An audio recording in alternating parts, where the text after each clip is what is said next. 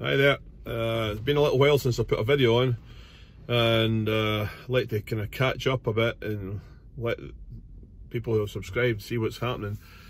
I'm in Texas at the minute, West Texas, and yeah, the world's changed a bit, seems like.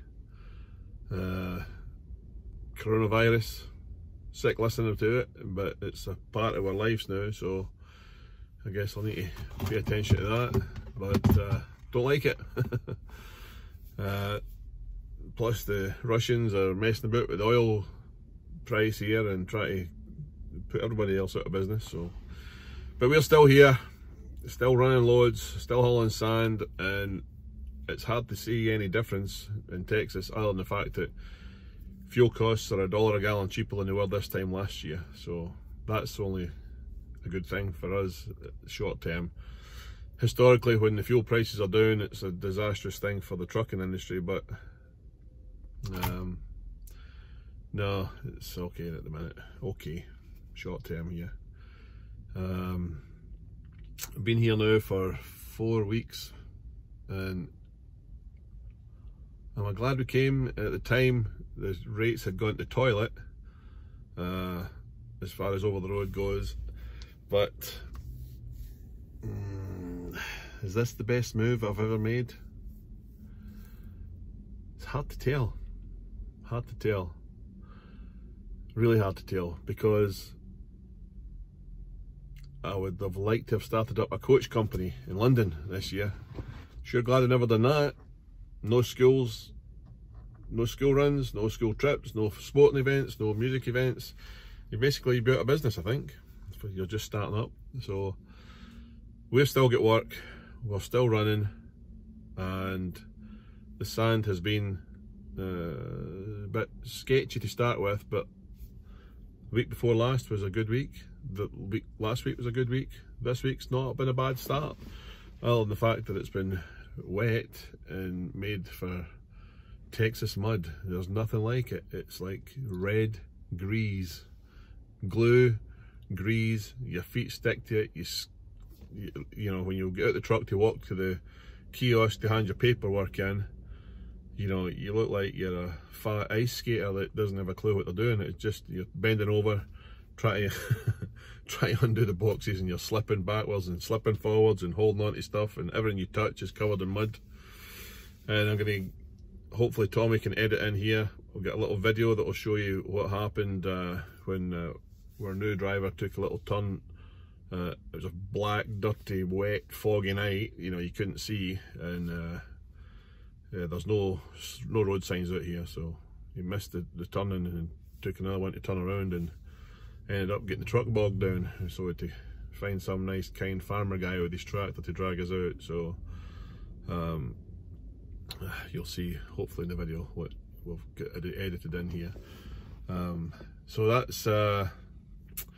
that's Texas, and since then, since we made the decision to come here, the Russians have been messing about with the price of oil, and it's down below $30 a barrel today, which long term, don't know what that holds.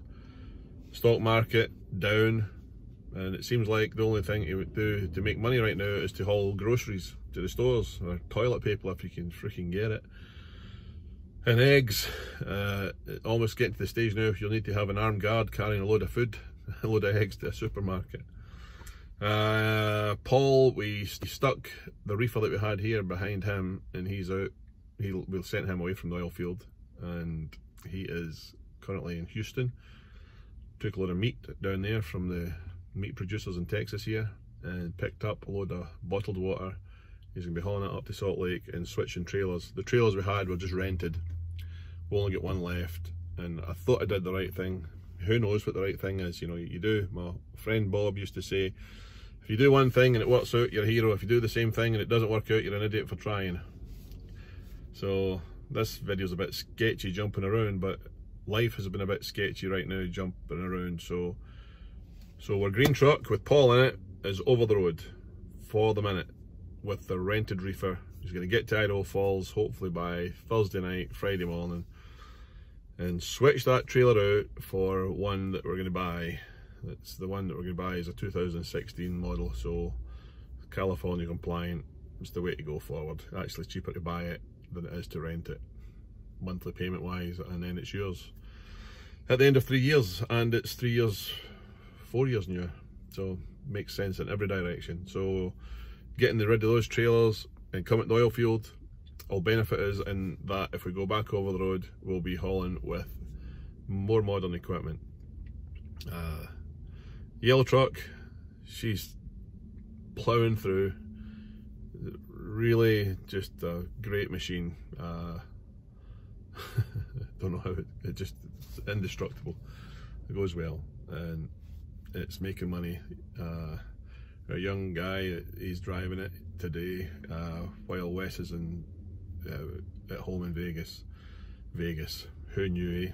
Who would ever have suspected that the casinos and the strip would be closed at any time? All of them, you know. Strange days, but the rates are really, they've gone crazy for the over the road freight. So I'm sitting here today. The thing I don't like about the oil field, I've mentioned this in previous videos, is that you sit here at the mercy of other people giving you loads. Paul phoned me this morning, hey, I'll be unloaded, and I'm getting unloaded now, I'll be unloading in an hour. And I'd been watching the loads on my phone, and as soon as he was done, within 10 minutes I had the load booked, the rate confirmation to me, and emailed to him. There you go, done. He's away to pick it up now. That's what I miss. I miss that. I'd like to, I've always said I'd like to have a couple of trucks here and a couple going over the road, and it's probably convenient for me to be here because there's times when there's not a lot happening like this where I can do the admin and stuff like that, but it sure sucks sitting in the sidelines while everybody else is having, you know, making hay. I suppose I'm making it as well, but loads I saw, we could not get anywhere near $5,000 coming out of Idaho going to Florida. Then this morning they're over 6. There are loads everywhere. Yesterday there was 2,000 loads in Atlanta. I'm sitting here looking out the window waiting for my phone to go blink, we got a load. But I think I'd like to get another truck and have 4. 2 here, 2 over the road. I'd be quite balanced at that. Bit of steady cash flow. I've missed the steady cash flow. Our insurance was up for renewal, and for some reason I get nervous at the renewal here, and I didn't want trucks to be all over the road and have anything be untoward happen, because I never had any claims last year against my insurance. Drivers all get, you know, no tickets. I get a couple of speeding tickets in a pickup truck, but nothing that was going to affect my driving ability really at the age I'm at. But for some reason my insurance went up from 36 to 51,000 this year for 3 trucks. That's a lot.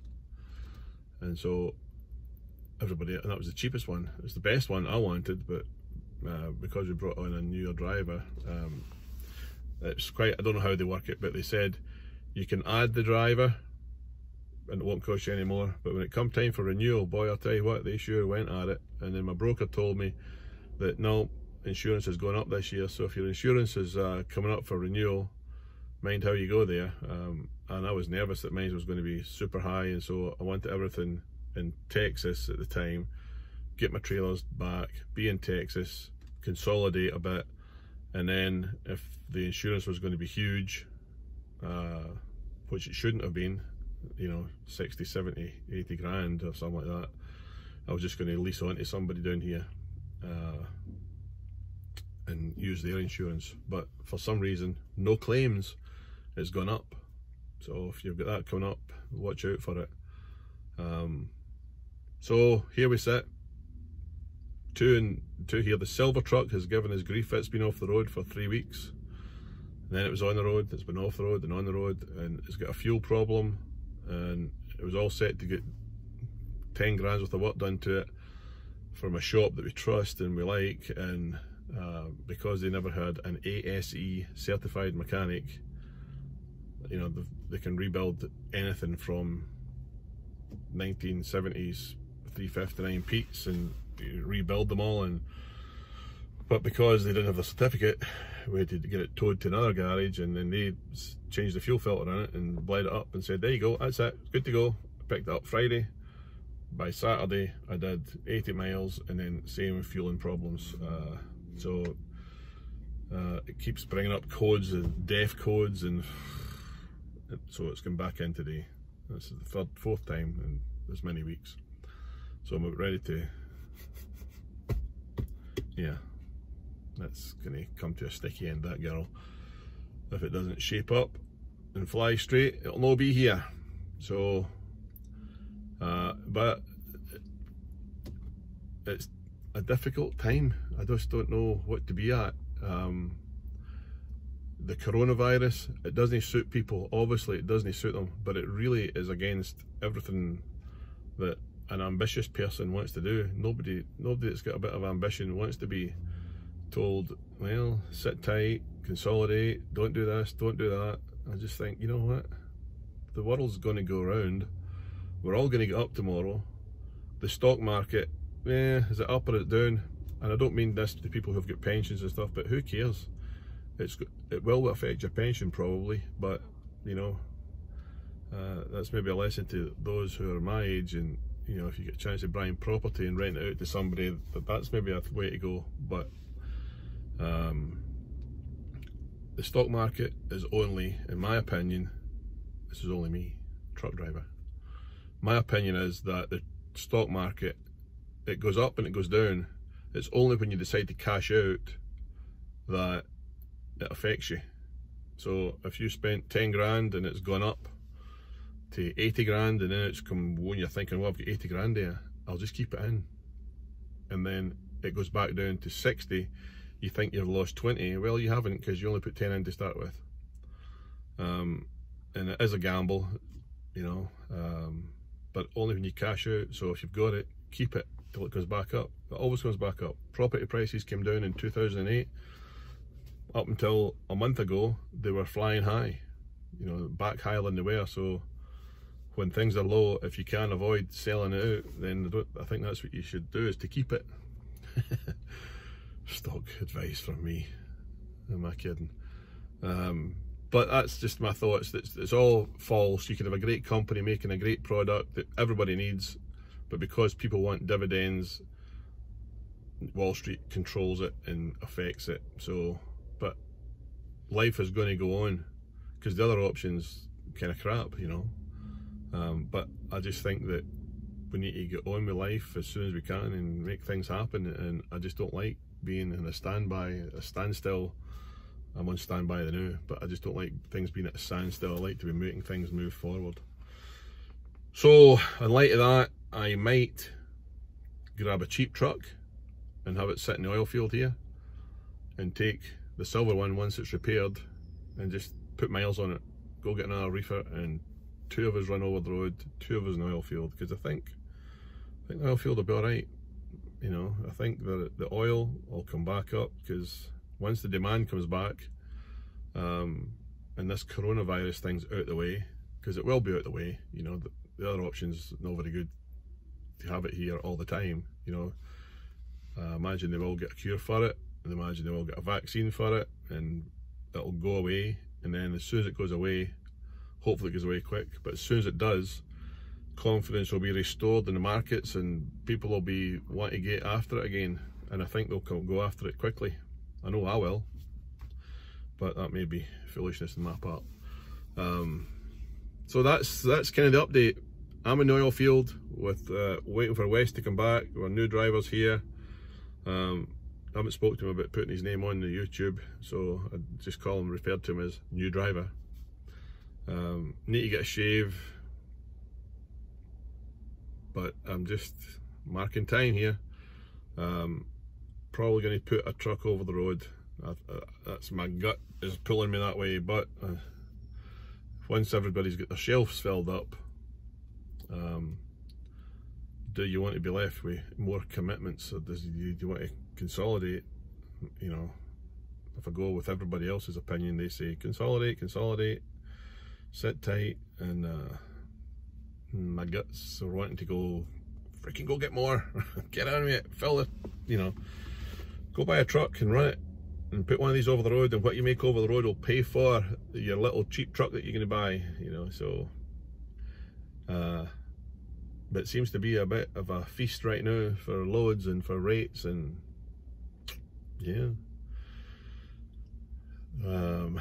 But keep looking around me thinking, you know, I am usually the guy who will have spent a fortune, or borrowed a fortune and spent a fortune and invested heavily into something, and you know, I've always thought when my ship comes in, I'll be standing there at the airport with a plane ticket and my ship will be sitting somewhere else and I'll miss it. But strangely enough, I find myself in a position here in the trucking that the trucks, I've got something everybody needs, everybody wants. Stuff, food's got to go, you know, shelves are being empty, Amazon's going nuts for hiring people and shifting stuff, and I've just got a new load request come up on my screen there. See how your attitude changes when you've got work?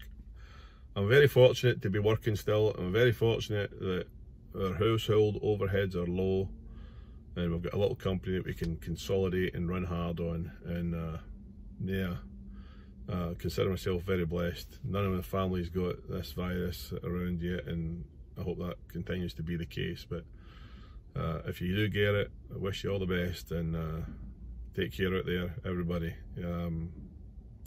I find myself, you know, I'm a dirty bugger when it comes to personal hygiene, as you can probably see in the videos, and you know, my Twix fell off my knee and landed on the floor, and it was all dusty, and I just thought, I'm still eating that. Up you come, and ate it, and